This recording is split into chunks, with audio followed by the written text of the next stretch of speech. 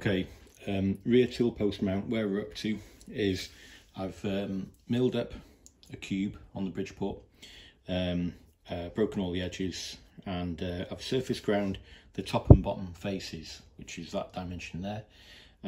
So as I mentioned previously, that dimension is meant to be 46mm. It doesn't have to be particularly precise because of the amount of adjustment that I have on the tool post or on the tool holder.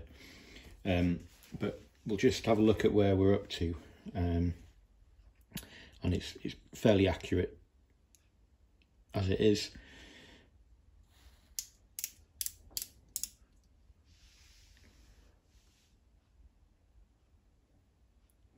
So it's about 10 microns under 46mm. Oops. It's a bit awkward holding this in front of the camera.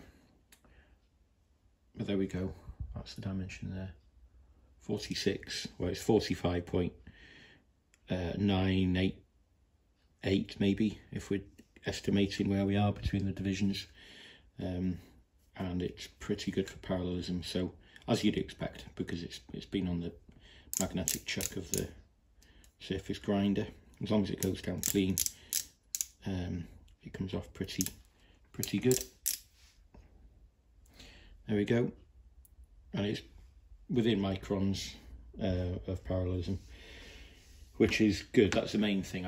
I'd like it to be parallel, and it is. So so as I said, those two faces are surface ground. The rest are all milled at the moment, edges broken, and the next step is to sink a hole through here to mount the tool post. So that's the next job, and I'm going to chuck that up in the lathe in the 4-jaw, and we'll put that hole through in a second. So I've chucked up the work in the 4-jaw, and as you can see, I've got a dead centre here held between the centre pop that I made in the workpiece and my live centre here held in the tailstock. And as I rotate the chuck now, you'll see that the dead centre swings around a little bit like that. So it's probably running out within about 5mm, something like that. So I'll get the dial gauge on now, and then we'll start clocking it in and getting that centre mark nice and central. Right, so we've got the dial gauge in place. I've put about 3mm preload onto the dial gauge. So I need to make an adjustment now. So let's wind this jaw back, and then we'll adjust this front one.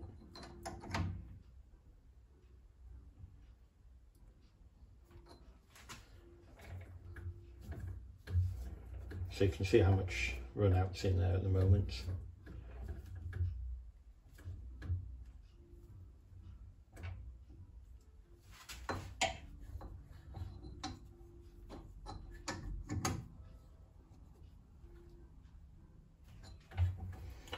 So we'll just take it steady.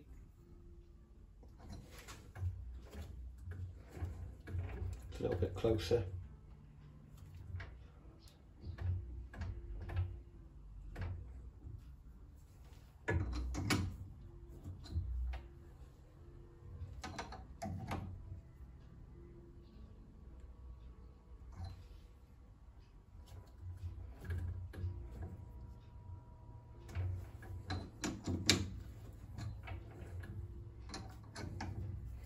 There's something quite therapeutic about clocking a 4-jaw in.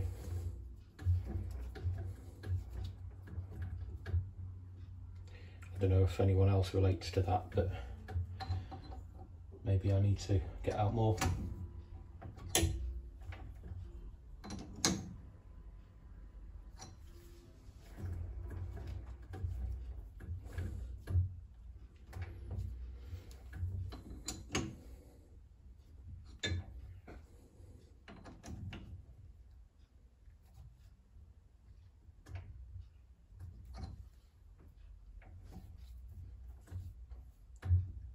So the key to clocking something in with a 4-jaw is to get the opposites balanced. I'd balance this jaw with the opposite jaw, and the same with this one and that one. So but when you've got quite a lot of run out, you know, you can afford to take some big slices off in terms of adjustments.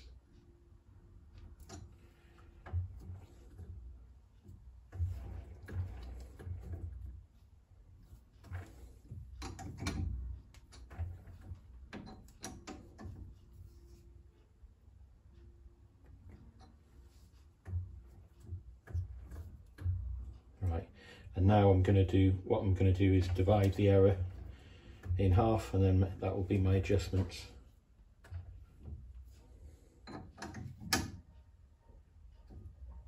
So it's fairly close now. When I get to this stage, I won't bother loosening off the opposite jaw. I'll just tighten it, and then it's got a firmer grip.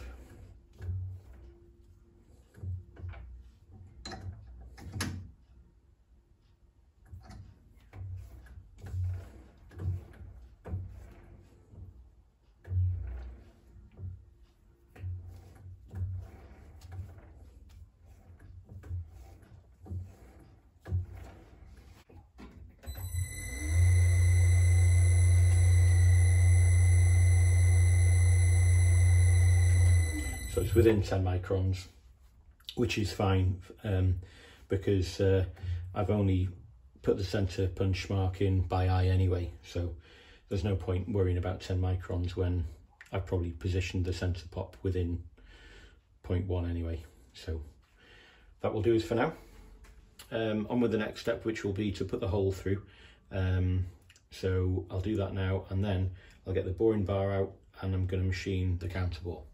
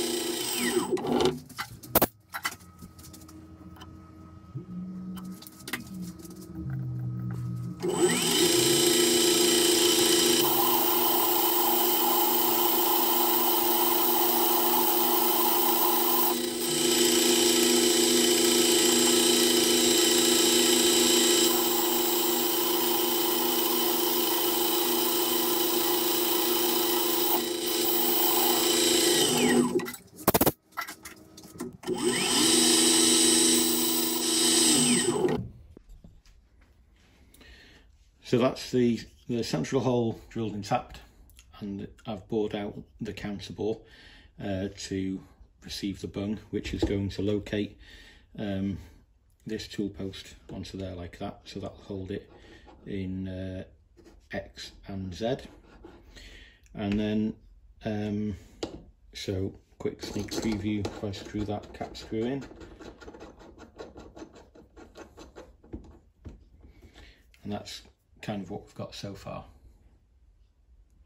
So it's taken shape. Next step is to turn the bung, and then that's that bit done. That's the rear tool post so far, or the mount I should say, with the Pee Wee Tools AA tool post on, and I've put the parting holder on as well, just to show what we've got so far and how it's going to look.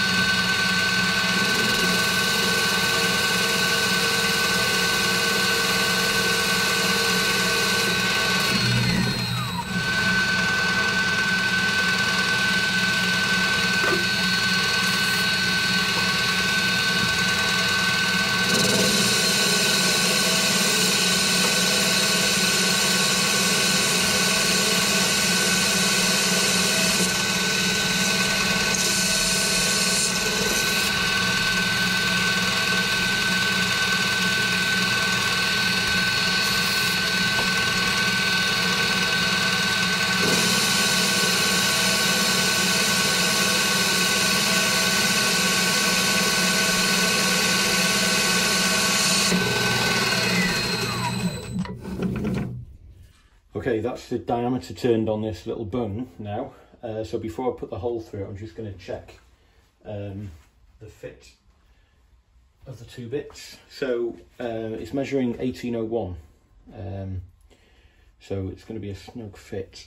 Can you see that? Yeah. So that bore I've measured at 1801. So I want it to be a really nice tight fit onto this tool post. So this is the inner bit from the AA tool post. So I'll try that on now.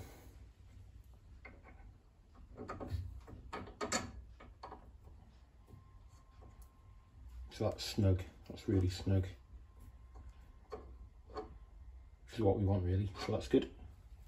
That's good. So that fits fine. This piece is slightly bigger, the counter bore in this, so we'll try that now.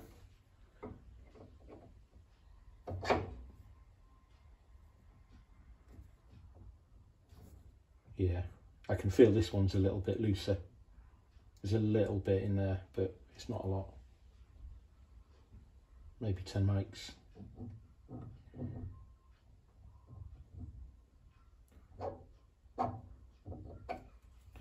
Okay, right, let's sink a hole through it and then I'll part off. We're making some progress. So here's the block up to this stage. So the hole's drilled and tapped, got the counter bore there. We've made this little bung, and so that fits nicely. So we'll put this together now. That's a nice fit in there. Let's put the tool post on. It's a nice fit. Let's put this on here now.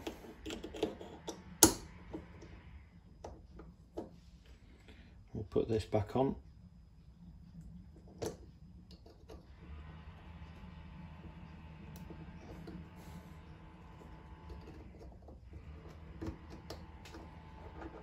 Right, let's put the screw through.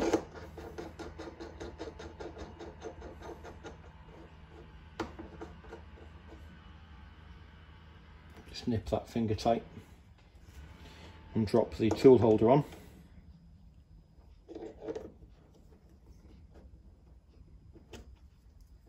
Looks like it's not aligned properly. Hold on. Let's loosen that.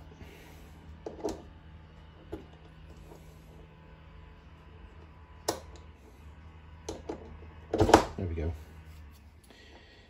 Right.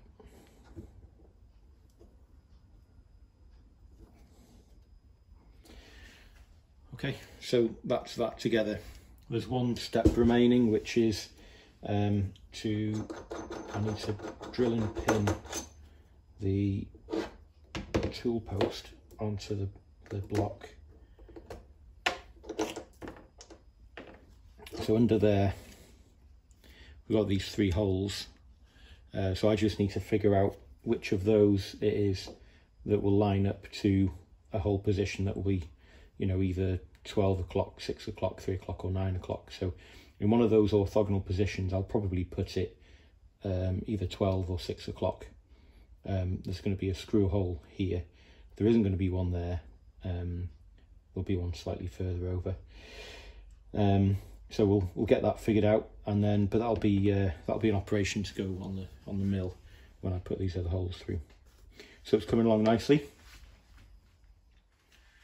So the next step for this is I'll put this up in the mill. I'll put these 2 holes through M6 clear.